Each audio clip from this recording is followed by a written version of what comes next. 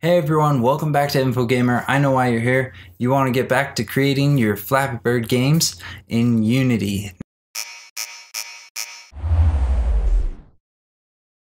Now in our last video we showed you how to finish the basics of a Flappy Bird game. We now have our player movement, so he falls with gravity. When you click the screen he flaps. We also have death zones. We have our obstacles or our pipes spawning into the scene and moving across the screen and then deleting.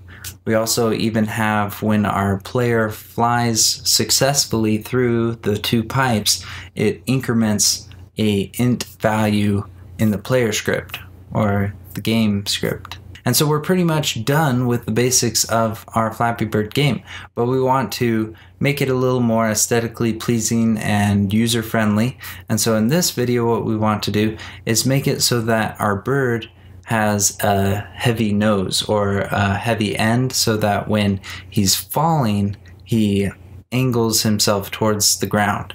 And so to do this we want to first collect some information from our game. Now when we've selected our player in our hierarchy and we click E on the keyboard, we get the rotation tool. You can also get it by clicking this little icon here. We can then click on the circumference of the circle and rotate our character in the Z axis. You can see how it's changing in the inspector, and if I drag him about to right here, we can see that we have a positive angle, and I'm going to go with maybe 35. That's a pretty good angle for our bird to be angled up, and this is going to happen when we first click the screen or anytime we click the screen and our bird flaps. We want him to start angling up, and then we want to have a negative 90 degree angle at the end of his fall. So he's looking straight at the ground. So round about negative 90. Actually, negative 90 is the value that we want. But for now, I'm going to reset him back to 0. Now what we need to do is open our player controller script in Visual Studio. So I'm going to find it and double click. Once you have it opened in Visual Studios, we need to create a new function, and it's going to be called heavy end. So I'm going to type void and then heavy and end, parentheses and curly braces. Inside this function we need to start by creating a new variable, and this is going to be a float, and we're going to call it angle, and we need to set it equal to the positive 35 degree value that we found in Unity. The next thing that we need to do is we need to create an if statement to check to see whether our character is falling, and so this is going to use our rigid body variable of our player, and we're going to look at the velocity of our character, and we want to more specifically look at just the y component of our velocity, and we want to compare that to see if it's less than 0. So if our y velocity is negative, that means that he's falling.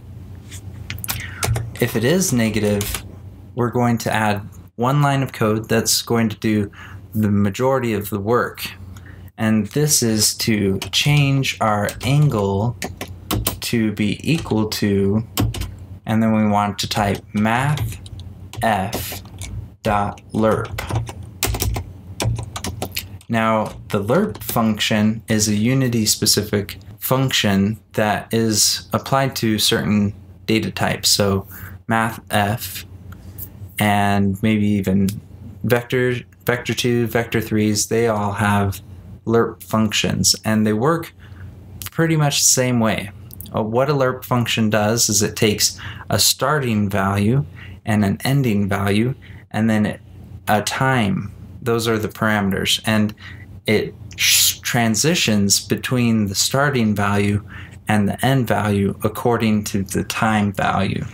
And so let's go ahead and add in the parameters to this function. So the first one is going to be our 35 degrees, and I don't want to use the angle variable because our angle variable is going to be changing over time. I want to hard code in the 35 degrees. Then the second variable is actually the second value is going to be -90. So our starting value is 35, our ending value is -90, and our time value is going to be, this part's a little weird, we want to actually use the rigid body's velocity. So rb.velocity.y, and we're going to divide it by 20 just to make it a little bit smaller of a number. And we actually don't want to use the positive velocity, but the negative velocity. Once we have that, we can go ahead and end it with a semicolon, and then we need to apply this angle to the rotation of our current object, so our player. So I'm going to call the transform of our player, then rotation, which we don't use very often, but it's always good to know how, and then we're going to set it equal to, and this part gets a little weird, there's two words that we need to type, and you might not have ever heard of them before, but the first one is quaternion, and the second one is Euler. So these are both words that essentially mean rotation. Quaternion is a way of calculating rotation, which is very confusing and complex, and it would probably take me a whole another video segment to explain it all to you. I don't even know how it works entirely. I get the idea and the concept, but I would have to do more research on it.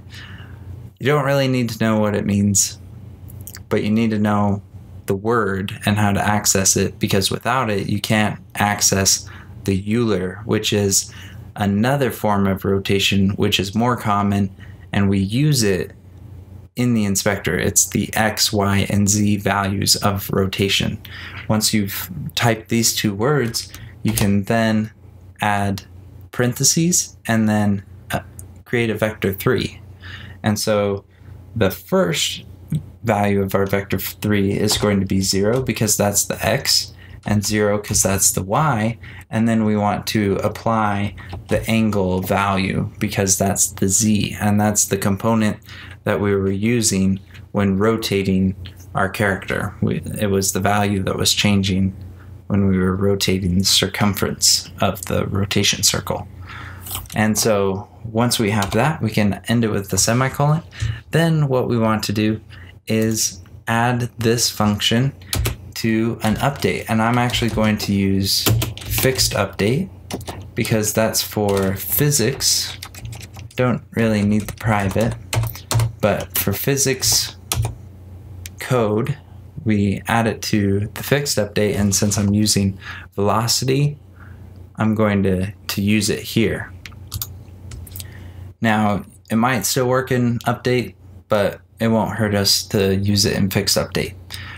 But I don't want it to execute all the time. I only actually want to execute it if we're playing the game. And so I'm going to call if, and then is start, and it with is go, but I don't want to see if is go is true. I want to see if is go is false, because if it's true, that means we've died. Then inside this if statement, I want to add the heavy end function, parentheses, semicolon. Let's go ahead and save that, and then go back to Unity. Now all we need to do is hit play and see if it works. So we're playing, nothing's happening because we haven't started the game. As soon as I click, our player angles himself up, and I died. So let me restart. So I hit play, he's angling himself up, and as he falls, he rotates down to look at the ground. Pretty cool. Now, if you want that rotation to be a little bit faster, all you need to do is look at this line of code and change maybe this divided by 20 to be divided by 10, so it's not as small of a number. Once we do that, we can go back to Unity, hit play, and I died, of course. Flappy Bird. It's so frustrating. And actually, it's rotating slower. So the smaller the number, the faster it rotates. So if you want it to rotate faster, maybe 30. Let's see how that works.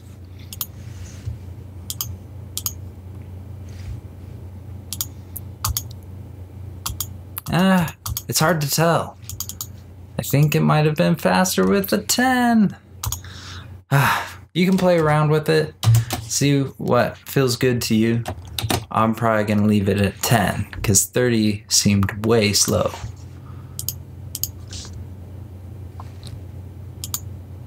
Yeah, 10's a lot better.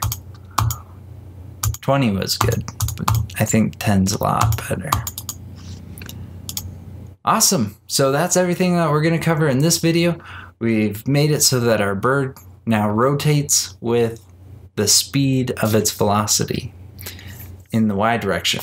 Now, if there was anything confusing about this tutorial, make sure that you leave any concerns or questions in the comments below.